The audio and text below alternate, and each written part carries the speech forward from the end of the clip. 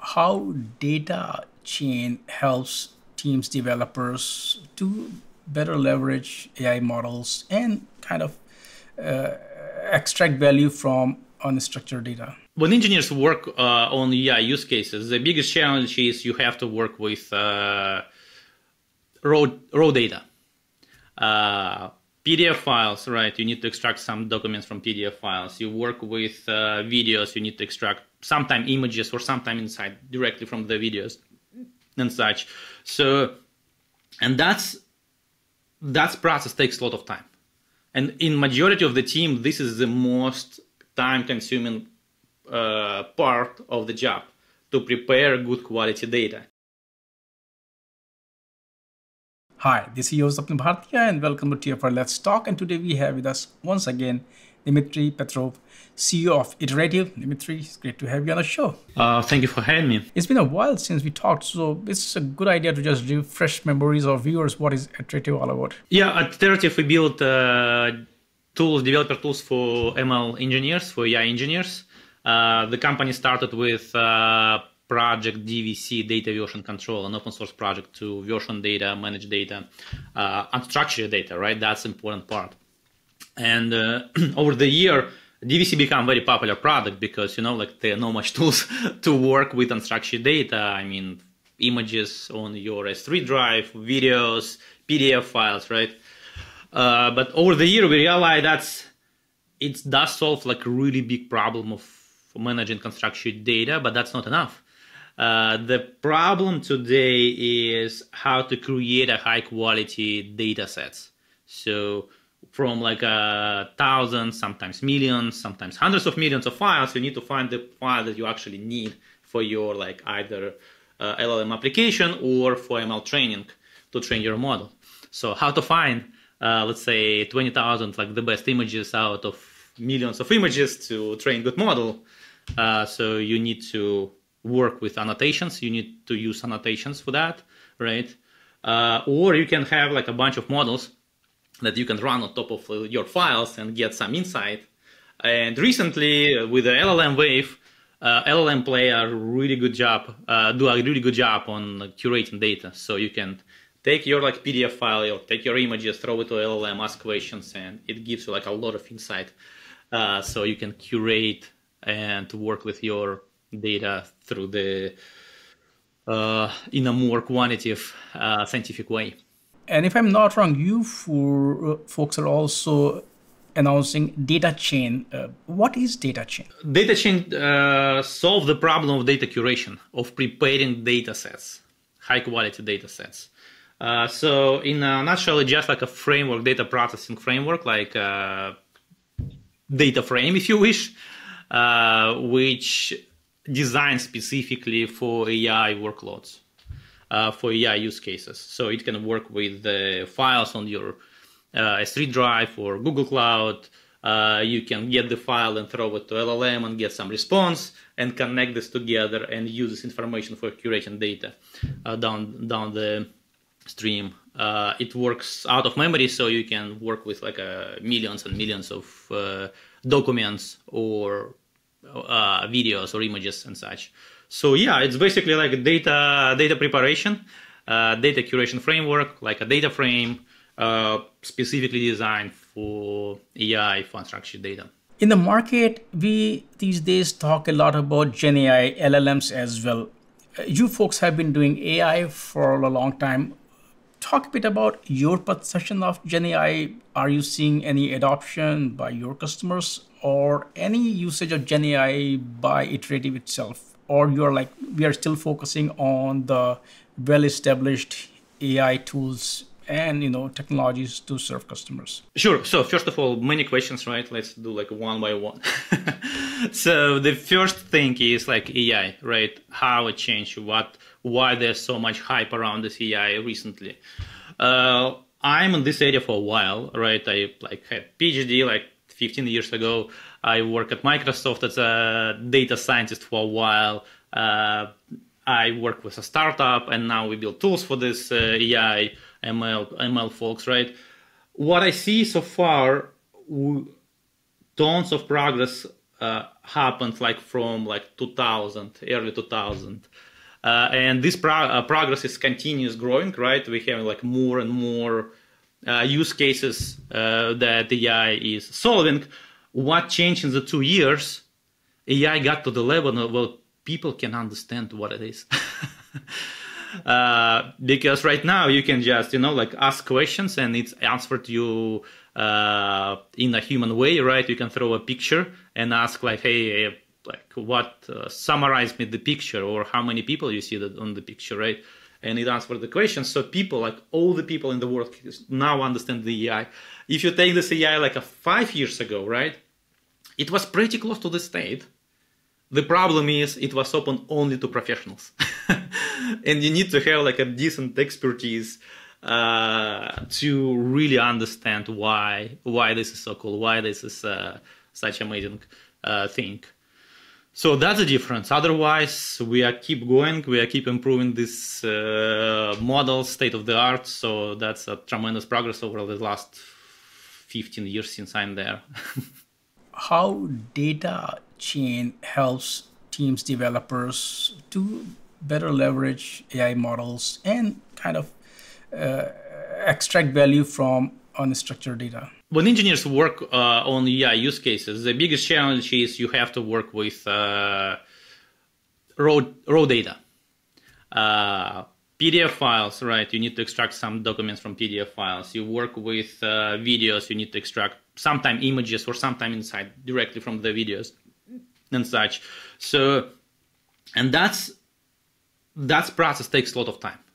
And in majority of the team, this is the most time-consuming part of the job, to prepare good quality data. And we see like advanced team versus like a regular team. That's advanced team understand this really, really well, and they put a lot of effort to prepare this this high quality data set. There are a lot of examples like this. For example, DALL-E 3, right? The model which was released like several months ago, completely like breakthrough in terms of like how they understand the images, how they extract insight from the images. But in fact, it was the same DALL-E 2 model which was trained on a better data.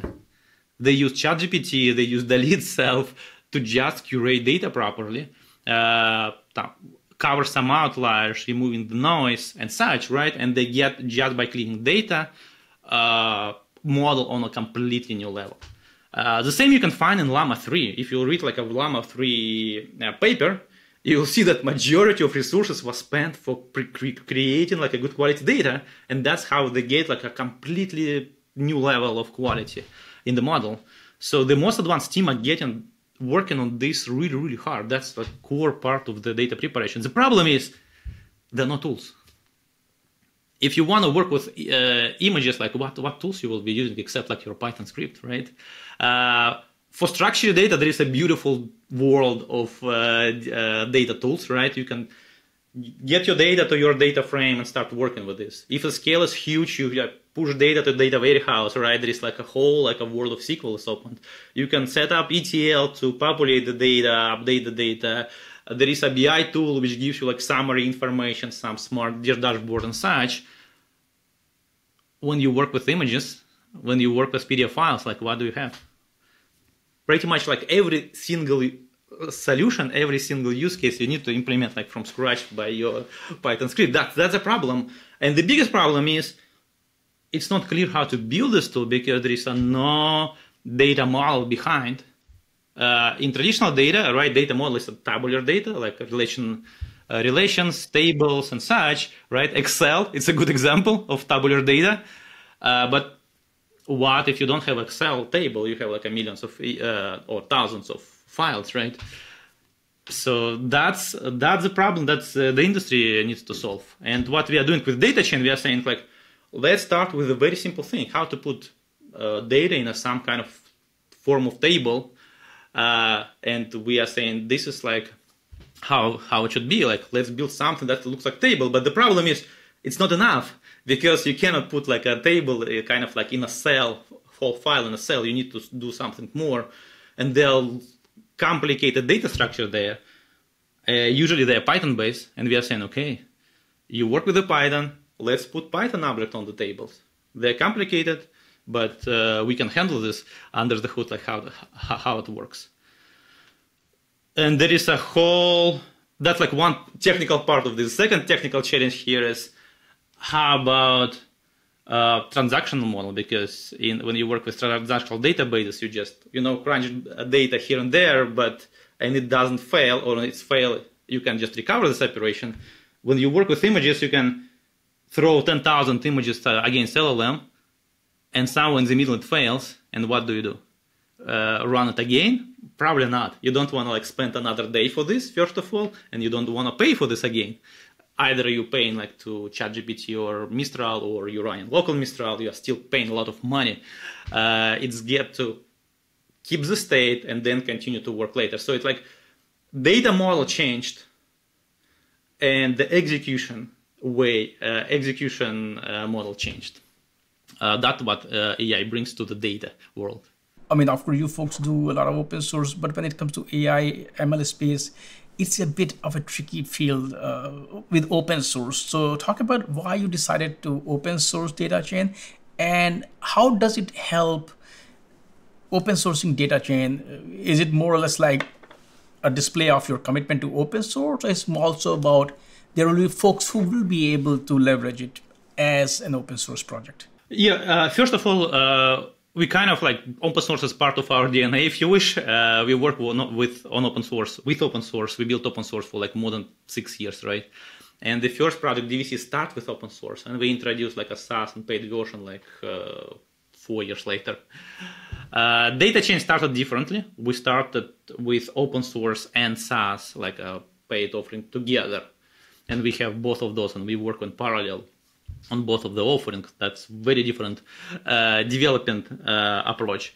But why we decided to open source part of the DataChain, right? It's because it's development tools, right? In DevTool market, every good tool is going to be disrupted by open source sooner or later. And that's pretty much what we're doing. Okay, we know that that's what people need is a good way of working with the data. They need a data model, they need a little bit different execution engine, but at the same time, we want to give this for everyone and say, hey, folks, please use this, incorporate this in your workflow, start working with moving your project to this new tool set. Kind of we demonstrate the way how you work with data in a AI workflow. While you talked about the kind of goal of DataChain, but can you also talk about the impact it will have on an engineer, data scientist, or developer's day-to-day life, and how you see the larger ecosystem may benefit from it? So we predict that on AI, the trajectory is going to be very similar like it was in machine learning in general. So first you get a new quality models. Everyone is excited, everyone is playing with them. People are getting the first result really quickly. That was happens with decision trees, right? In early 2000, everyone was, oh my God, that's completely new level of like machine learning, right? Completely new level how we can work with the data. And then in 2000, I don't remember, like 13, I think, Alexa and AlexNet came out, right? And people like, oh my God, computer vision problem solved, right? Because we can recognize like, I don't know, screws from like a crocodile, so like amazing. And now we getting to the next and the next level. But what is happening under the hood, right? First, it's excitement. First, it's a new models. First, it's a first breakthrough, right? And next stage, it's becoming engineering. It's becoming very specific, not like artistic, but more engineering discipline, right? When people start working on smaller improvements of the model, people are working on getting this to production. People focus shift from just art and excitement to development, productionization, and data curation. So we expect that AI will go to this stage in the next I mean, right now, actually, it's going to this direction, right? From the art, it's moving toward the engineering. So it's maybe like not good because, you know, like we kind of losing this like excitement about this, but that's actually really good for society because that's the way how AI will be delivered for the people. You don't want to deliver like a piece of art and put it to like on front of millions of people, right? Because this like artistic model can do like crazy stuff, right? We know like a lot of examples, like when chatbot sold like a brand new car for $1,000, right? Online. So you don't want to do this. But through the engineering, you get to the level when you can confidently put your chatbot against like a millions of people and they can build like a value for the business, value for the society and such. So that's actually very exciting part for society. I mean, of course, we are talking about this latest DataChain. I know you may not be able to share, you don't want to share a lot of things that are already in your pipeline. We'll talk about that when it's ready, but just give us a teaser. What else we should expect from Iterative this year? With the release of the DataChain, I would say like the work here just starts.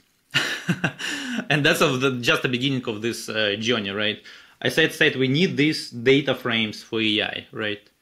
We need like a kind of like a data warehouses for AI, right? When you can query data, query your like videos on S3 drive basically, and say, hey, give me like videos with at daytime in East Coast when number of people more than 2 but less than like 10, right? So like this kind of like use cases, we just started working on this. And that's not only about like data chain, it's about the shift in the whole industry because data stack is very advanced, super advanced, so many tools. Every year you have like dozens of new tools, good competition, you can pick and choose a good data warehouse, ETL tool, whatever. When it comes to unstructured data, there's a big, huge, massive hole. There is nothing, absolutely nothing. And today there's like 5-10 startups are trying to attack this area, trying to invent something new. But it is going to be like huge. It is going to be like a huge part of our data stack. And we believe that data stack and AI stack should merge. It should be like a two different, they should complement each other. They shouldn't go like a different direction. I don't believe that's possible. So I expect a lot more new use cases, new tools, excitement about this kind of like engineering approach for building AI. That's what I expect. And from us, we have like a backlog for like, I don't know, 1+ year just to like what we absolutely know it must be done. So that's the big, that's the priority right now. The other important part, which we didn't cover today, but it's like how to deliver this for enterprises, because enterprises have like a very different requirements. And the problem today is like, first we need to solve the pain points of engineers, AI engineers, ML engineers, and then we can get higher and higher to the stack and solve problems of the businesses.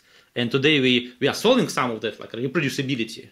If you build a high quality data set, how to make sure you can reproduce this absolutely the same result. But there is a lot more. That's security on data. That's deployment of this model. That's observability, like a huge problem. That's outside of our interest, right? It's not that's outside of our expertise. But there are tons of more problems needs to be solved in this area. Dmitry, thank you so much for joining me today, and of course, share updates on DataChain and the whole where Iterative is heading. Thanks for great insights, and as usual, I would love to have you back on the show. Thank you. Thank you for having me. Good questions, and looking forward for more discussion about AI and the future of the AI.